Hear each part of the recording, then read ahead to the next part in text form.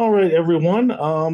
In the interest of keeping things on track and being respectful of everybody's time, I'd like to see if we can't get this edition of the TDD Steering Committee quarterly update started today.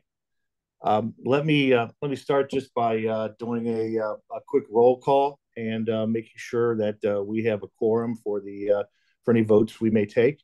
We start off with our chairman, Mr. Harris. Are you here? Present. All right. Mr. Poland from Hammond. I am here. All right. Ms. Gritters from East Chicago. All right. Mr. Kingdon, Ogden Dunes. Mr. Berry from Porter. Present and accounted for. All righty. Mr. Cherry, Portage.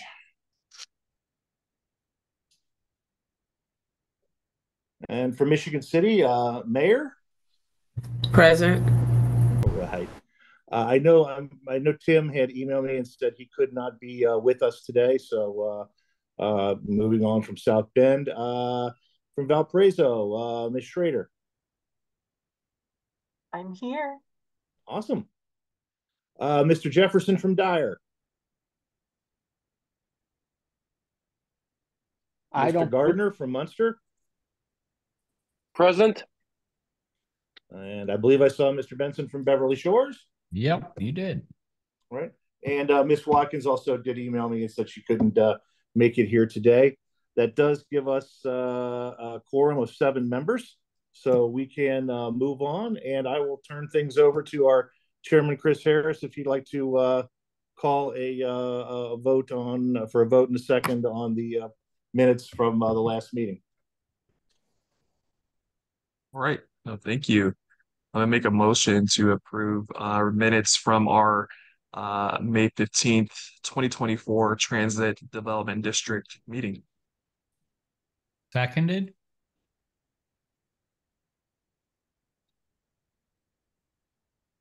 Jeff Benson, if you couldn't tell.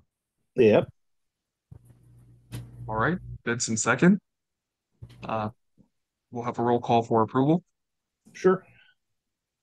All right. Mr. Berry. Aye. Mr. Benson. Aye. Mayor Angie. Aye. Mr. Harris. Yes. Yes. Mr. Gardner. Yes. Ms. Schrader. Yes. Mr. Poland. Yes. All right. It is unanimous. Motion passes. Excellent. Awesome. Right, with your permission, Mr. Chairman, I can move on to the rail project update. Absolutely. Yes. The RDA update on the rail projects. Please proceed. Sure. Mr. Wellman. No problem. All right. Things continue to move along. First up here on the Westlake Corridor, we're now at 94% completion as far as the design is concerned. They're still working on a few things, train signals, operating systems. There's one major bridge still in progress. A lot of this is similar to the last update. The current construction is focused on bridges, station areas, retaining walls, track work, and catenary. And the construction overall is 77% complete. We're still on track for hitting the revenue service date in May of next year. At least that's what they tell us. So if there are any questions, be happy to take them. All right. And then, of course, double track. As we know, revenue service began in May on that. NICTE is still working out the kinks in their new schedule, and I believe they have an updated schedule coming out next week to deal with some of the delays they've been experiencing, as well as to avoid some of the construction work that Metra is doing in Chicago at Millennium Station to increase the South Shore's access there. So look for that coming out next week. But overall, there are a few punch list items that they have to finish up. But the project is substantially complete. Overall, construction is technically 95% complete. The 5% that isn't complete is related to the parking garage in Michigan City, and that should be it's scheduled to be completed in February of next year. So that's where we stand with double track. Any questions? Oh, All right, that completes my report excellent on news. our rail update. Awesome. Thank you, David. I believe Aaron will be All taking this right. next slide. Transit development. Great. Awesome. All right. Thanks. Let's heat up to you, Aaron. Thanks, Chris. Just a quick update on TDD boundaries. I think as all of you are aware, we're continuing to work with communities that do not have TDD boundaries in place. So we've been collaborating closely with Valpo. We do have some draft information we've worked with them on and are working through some TIF TDD interaction questions. And we are on their timeline. So just working to be helpful and keep that moving along. Beverly Shores and Pines, both town officials gave the go-ahead to drop a TDD. So we are working with those communities, and we have a follow-up meeting scheduled here in the near future. And then the last one we're working with is South Bend, and we're working closely with the city, county, economic development, and the airport authority. And we're in an information gathering phase. So that's the update on the TDDs. Thank you, Aaron. Let's see here. Any additional questions, comments from the committee? All right. So we'll move on to the Transit Development Program Guide.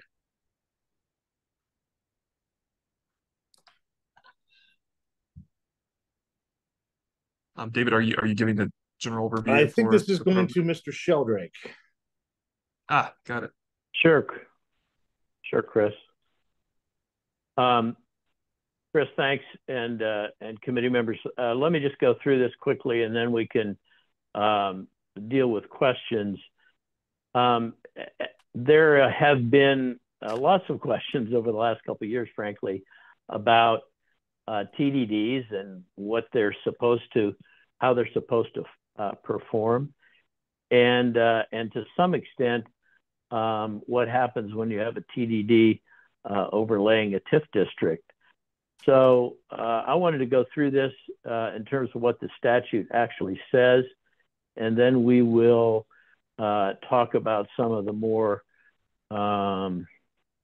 nitty-gritty issues.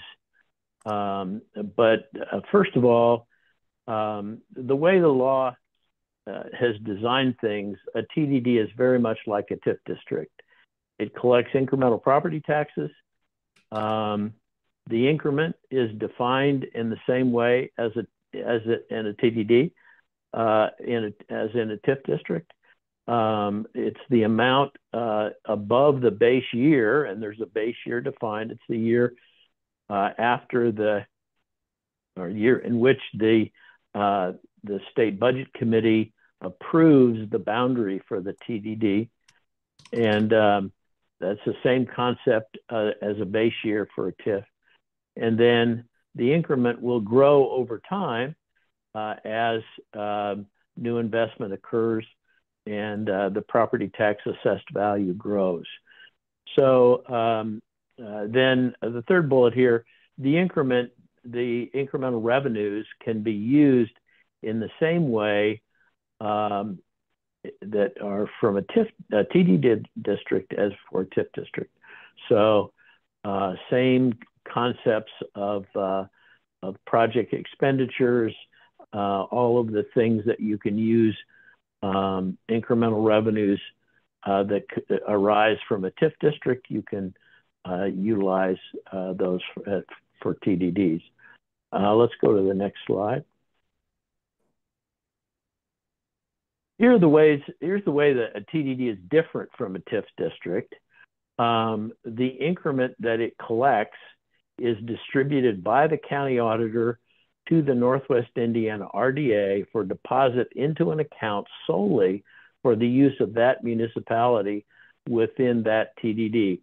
So the RDA is enjoined by the statute to maintain separate account, dedicated accounts for the TDD incremental revenues And these would be both the incremental revenues that come from property tax increment as well as income tax increment.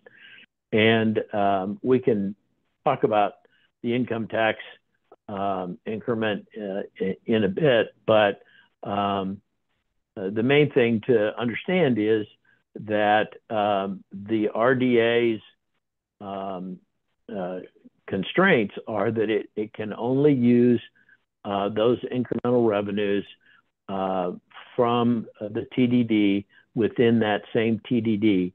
The difference here, there's a slight wiggle room in that if there is a community that has two TDDs, then the community is enabled by the statute or allowed by the statute to move increment revenues from one TDD boundary to another if the community approves of that shift of revenues and the use of revenues. The second bullet here gets a little bit into esoteric territory, but for those of you who spend a lot of time with TIFs, you will know that the law allows a municipality or redevelopment commission to utilize increment not only within the TIF district boundaries, but in areas that are judged to be serving that TIF. And that is not the case in a TDD. That language that allows those dollars to be used outside for an area that's judged to be serving the development is not there for a TDD. So the increment revenues from a TDD may only be used within the boundaries of that TDD. So let's go to the next slide. So this is where things get a little more interesting. There are opportunities for a TDD to overlap a TIF district. And the law makes a distinction between a TIF district that was established prior to the TDD law being passed, so prior to January 1, 2017, and then a TIF created after the TDD law was established. Because there is a presumption in the law that if a TDD overlaps a TIF that was created earlier than the TDD language was passed, the municipality may have bonds outstanding or other commitments for those revenues from the TIF district that are outstanding. And there is a requirement in the statute that the RDA would negotiate with the local community, the local redevelopment commission, to ensure that there is not some impairment of the debt service on the bonds or impairment of an agreement that the community has made with regard to the TIF revenues, TIF increment revenues. And so in that case, the RDA and the municipality or redevelopment commission are instructed to negotiate how they want to split up those revenues. And we'll talk a little bit in the next couple of slides about why there might be a reason for a TDD to overlap a TIF. The second bullet here, the RDA is still allowed to receive the increment in this case. It's subject to the negotiation. So it may be that the community says to the RDA, look, we think that we need all of these TIF increment revenues, and we don't have a project that the RDA we need the RDA's help on right now, but we may in the future.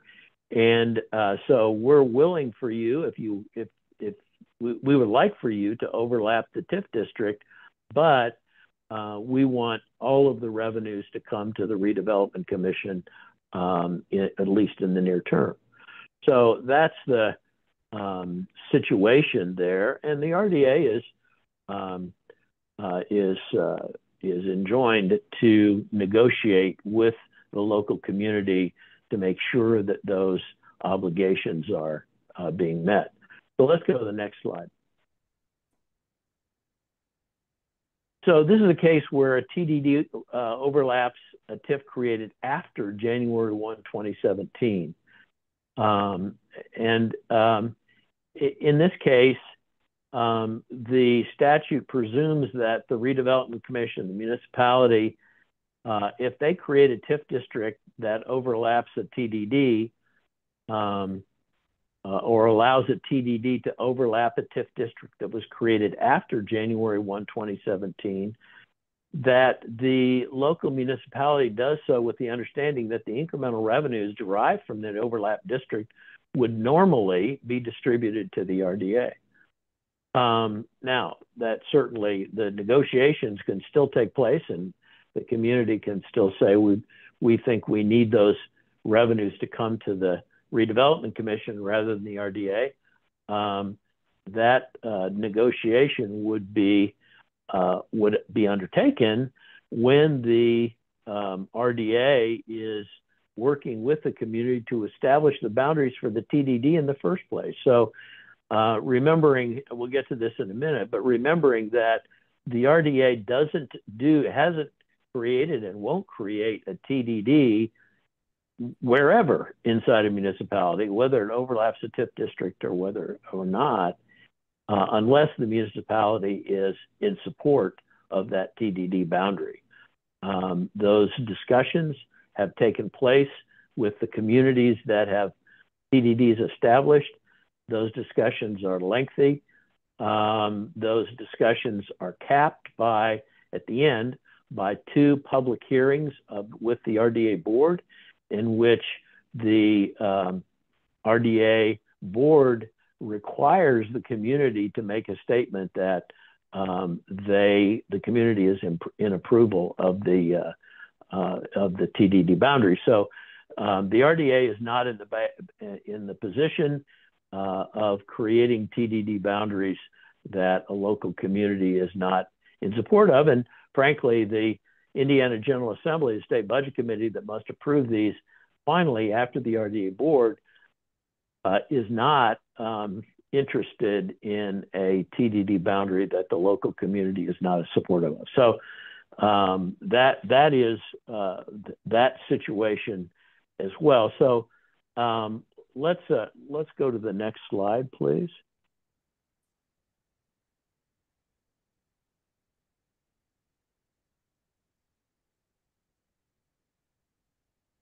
This slide simply attempts to do graphically what we've talked about in the statute in the last few slides.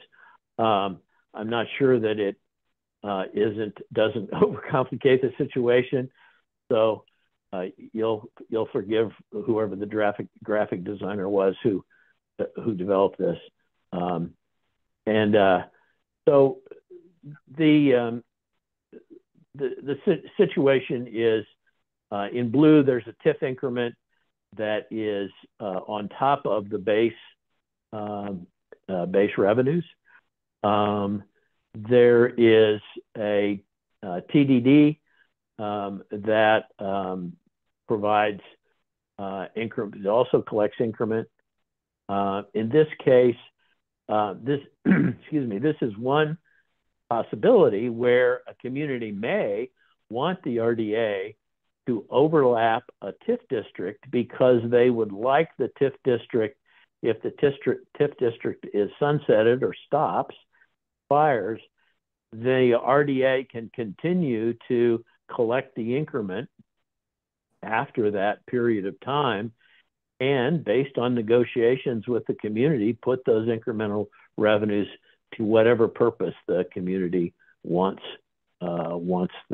those revenues to be expended. So, and then in this case, the TDD income tax, which is again an incremental income tax, local income tax, is shown on top of that. So let's go to the next slide, please.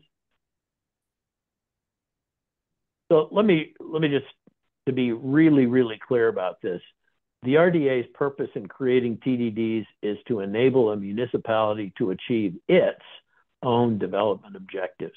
The RDA is not creating TDD boundaries without the full consent of the municipality and its redevelopment commission. The statute clearly maintains the municipality's authority for zoning and land use, whether inside or outside of TDD. So the RDA has no project-specific development authority. That's not the RDA's job. The RDA is looking to be a consensus facilitator of the redevelopment that a community is purposing to accomplish. Again, as I said this before, in order for a TDD boundary to be approved by the RDA board and by the state budget committee, there's been a requirement for meetings with public hearings and then some statement of approval by the local municipality of where the boundary of the TDD is actually being placed. The boundaries of the TDD are important. This is not a trivial process because the state will be collecting local income tax, incremental income tax within that boundary. So it is a boundary that exists for tax purposes. And then the final bullet here, in each case where there's a TDD, the RDA will negotiate with and engage in a memorandum of agreement that will be signed between the RDA and the local government to provide the documentation on how the revenues will be shared and distributed, the incremental revenues. And there are some other administrative matters that will be dealt with, like how reporting will be handled and things like that. But the RDA, it will be very clear, and it's anticipated that if there's a TDD and there's more than one project that comes along, which we all certainly hope is the case, then there will be an addenda to the MOA that will deal with how the revenues can be shared or will be shared on each project, because the requirements might be substantially different in each case. So that's the run through here on TDDs, and I'm happy to answer questions. If there are questions from the committee members, happy to engage with those.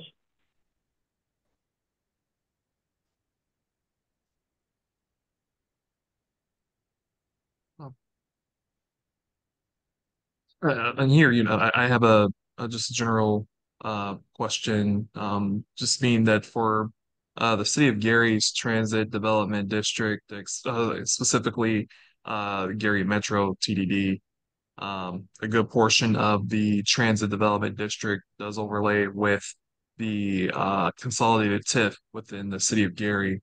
And I just want to make sure I'm clear if other communities are, having experiencing the same situation as us.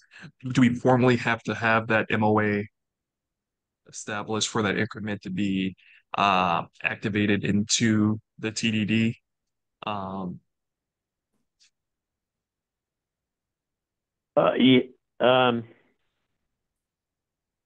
So can I try to restate your question and make sure I understand what you're asking, Chris, please?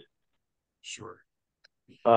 Yeah. So you're asking if the City of Gary wants the TDD to be established, first of all, that overlaps a pre-existing TIF, your consolidated TIF, and then secondly, if you, the City of Gary, want the incremental revenues that would be generated inside that overlapped area. And just to be clear, the way that the county auditors will deal with these overlapped areas. So the TDD, I would say, essentially in every case, the TDD will not overlap all of the TIF district. It'll probably overlap some of the TIF district, maybe smaller, maybe larger. And the area where there is an overlapped area, that will essentially be treated, you might say, as almost as a separate taxing district. And that county auditor will have to track the increment in that overlapped area separately. And the RDA will help with that.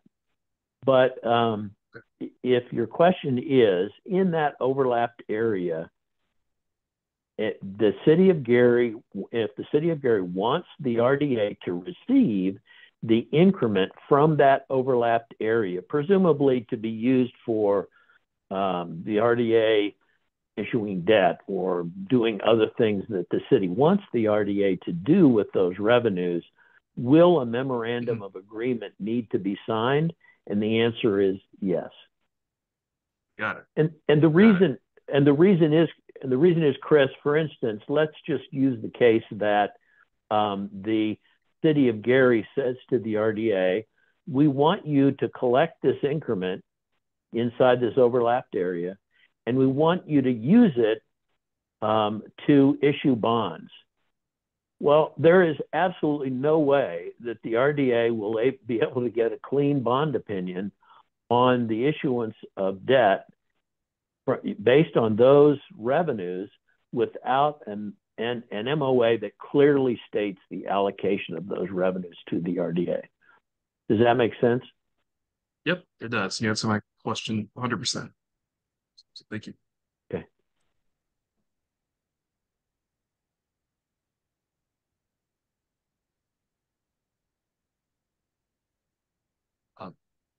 I guess I do want to make just a comment in general. So you had the opportunity to have a discussion last week about the financial tools available and the parameters available of how the city could, apply for funding on behalf of a project that's within the Transit Development District. And it was very exciting and refreshing to see that I was concerned in general, and more so our constituency was concerned about, if you needed to be a big developer or a big player in effort to have access to the low interest bonds that are available in this opportunity, as well as even grant support, gap funding support for projects. What I've learned is that this can also help incremental developers, those entrepreneurs, stakeholders in the community that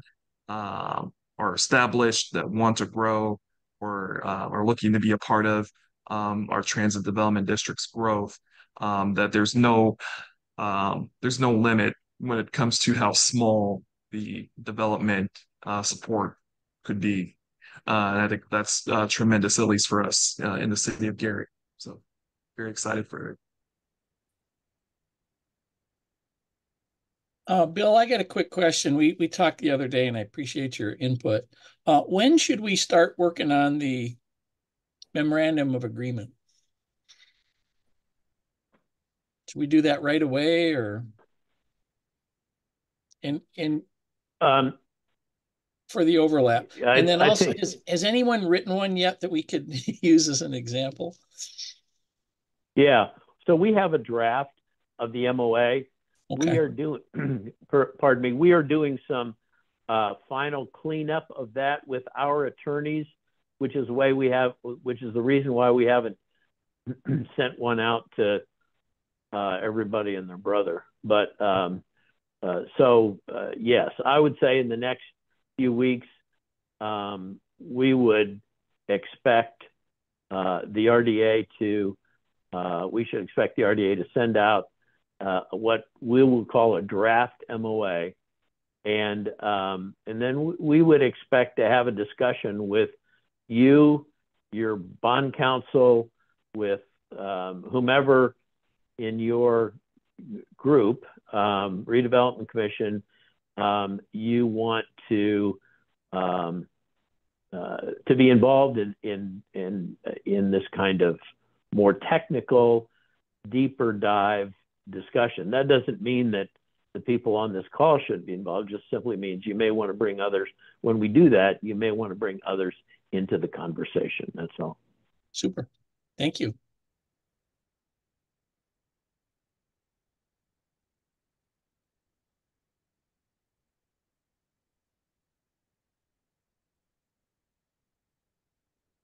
Chris, I'm fine. That's my final comment, unless there are other questions. Sure, yeah. Are there any other questions from the committee? No Nope. question, just a comment. Oh, This go is ahead. Valpo. I Sure. just say I want to thank the RDA team because we've had a lot of probably exhausting questions, and you've been so very generous with your time and getting us answers on all of our questions on this issue specifically. So thanks. Awesome. Thank you, Beth. Any other questions or comments?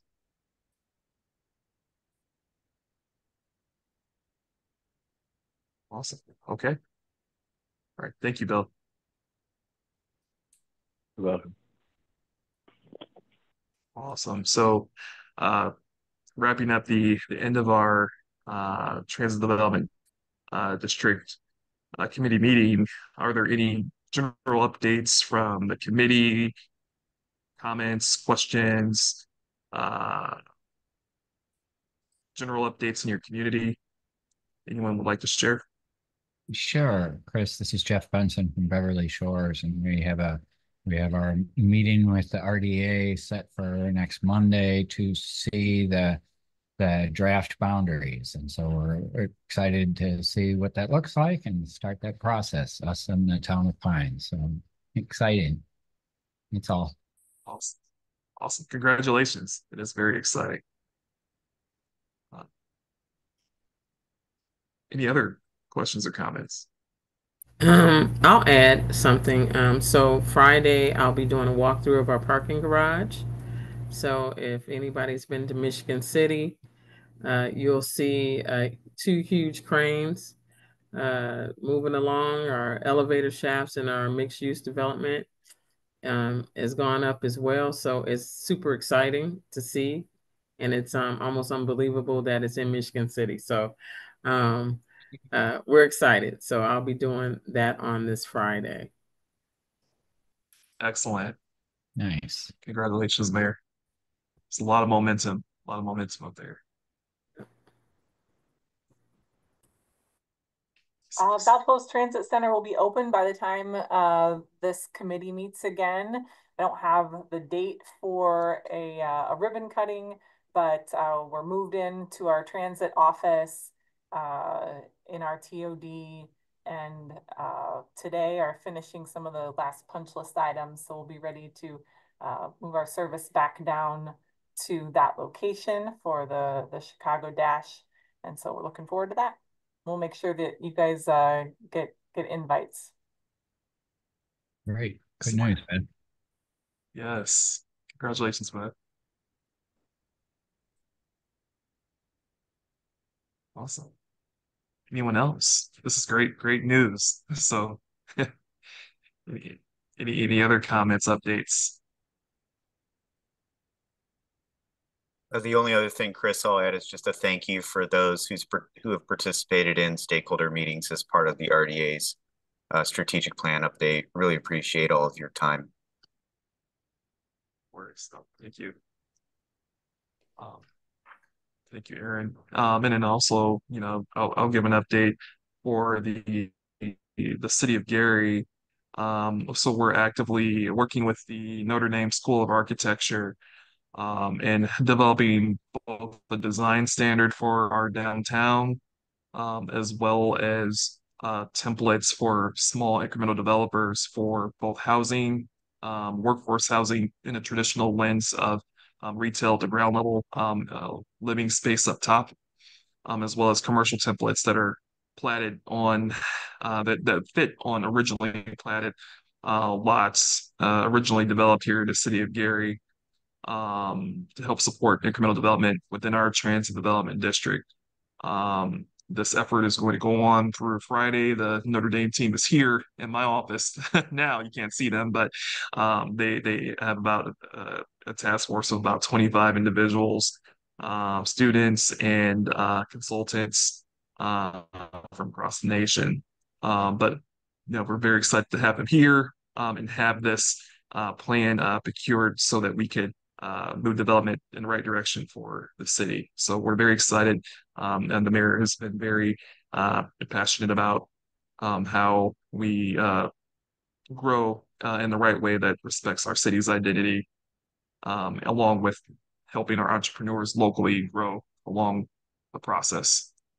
And in general, I was on the website, on our RDA website, and I recognized a really cool tool I didn't see before, where it shows, Aaron, you probably had a hand in this, in creating a map that shows all of our transit development districts across the region.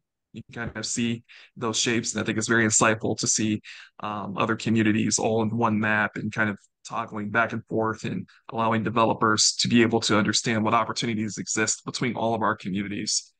So I really thought that was an excellent tool. So Thank you. so glad. Nice. Good job. All right, so that rounds out the Yeah, questions, comments, and updates. This is I think, Chuck Gardner with the town of Munster. Can I make one comment also, please? absolutely, Chuck. Yes. You mentioned incremental development, and the town of Munster, quite frankly, has struggled with what TDD, what this type of transit development might be. And one of the things that just kind of piqued my interest was smaller incremental type of development. And we see the large projects that are happening in Michigan City and in Hammond, which are fantastic. But at the same time, Munster doesn't really have those large spaces to redevelop.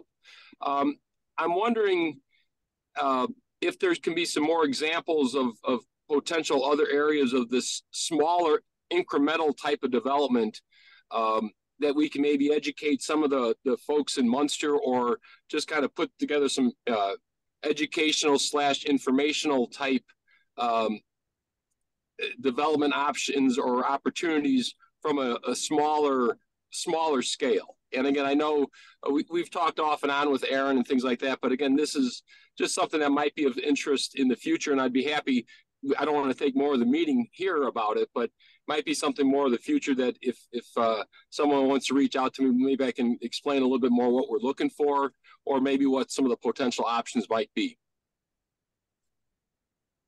Absolutely. No, thank you, Chuck, for that question. And I can just generally share with you, I think what's unique, because our communities, they were all developed in different times. So for the city of Gary, our challenge has been that we've had, in general, in the core of our city, especially within the boundaries of our transit development district, our parcels were platted roughly 30 feet wide by 109 feet deep. So in the 1960s, we suburbanized our zoning code, where you were required to develop on multiple parcels for one single development, as opposed to what existed in the past, where you maybe have had one commercial structure that was literally 30 feet wide and 100 feet deep, that a small business was able to develop and occupy, and pass on and have adaptive reuse over time. And then when we demolished those structures, over decades of blight and decline, now we're trying to figure out, well, how do we rebuild our city in a way that it's accessible to those entrepreneurs that are in a community that may not, be able to afford to occupy a brand new development, new construction, because the cost to lease that space is not attainable for them. How can we still allow them to find opportunities to develop on the parcels that we have, and changing our zoning code to make that kind of development more agreeable for those smaller scale entrepreneurs? And I think that, here, because we have swaths of vacant land, in downtown Gary, that we have to work with. And I understand, the condition of Munster, you probably a little bit more challenged with figuring out, what underutilized sites you have, that maybe you could carve out for that. But I would love to, talk with you, offline about, maybe if I get a second eye, to take a look at your community, or you can take a look at what we're doing here. I know that when we're complete with our exercise with Notre Dame School of Architecture, we're going to be able to have templates for small scale developers that fit the character of our built identity here in the city of Gary. And we can show and share with the whole team here, what we're doing to make downtown accessible for home builders and for entrepreneurs on the parcels that we have platted here in the city of Gary. And if there are other opportunities across our districts that could help support small businesses across your communities, we'd love to share that. So, Chris, what is the Thank you. timeline Thank you very for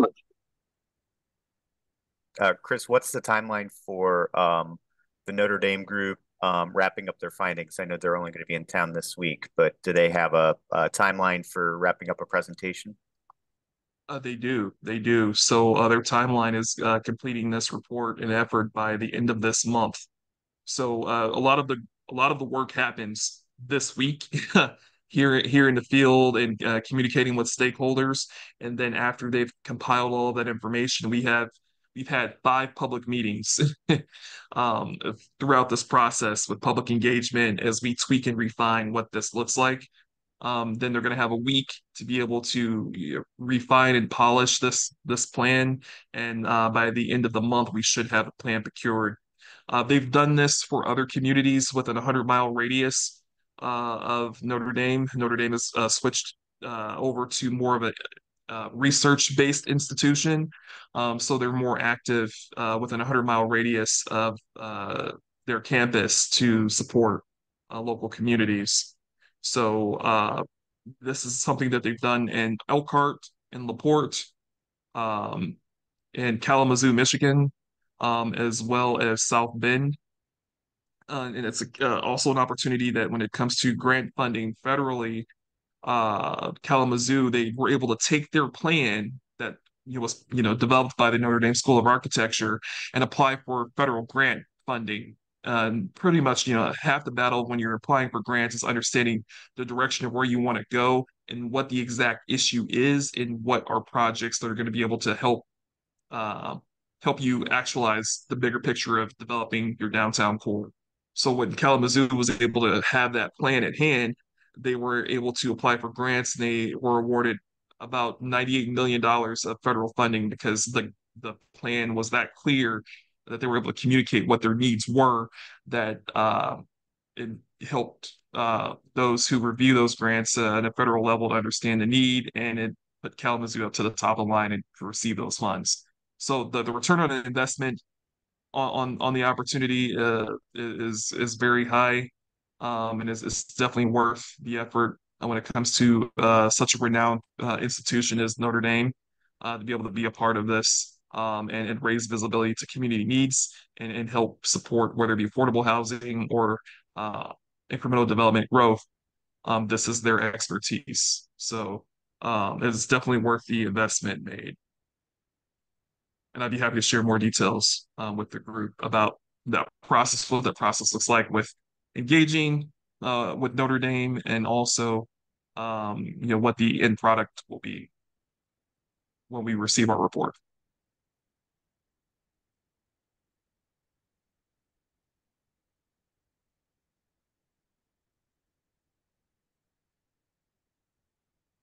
Awesome. Okay. If there are no other comments or questions, I make a motion to adjourn our meeting. Jeff Benson seconds. That's in second. Roll call to adjourn.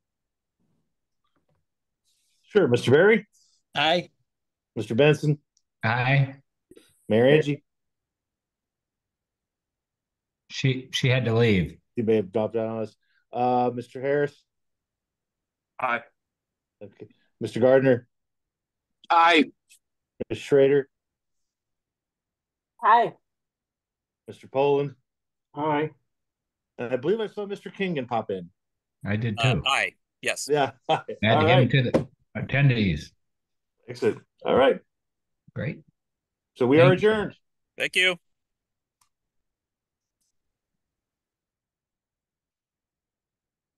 Thank you.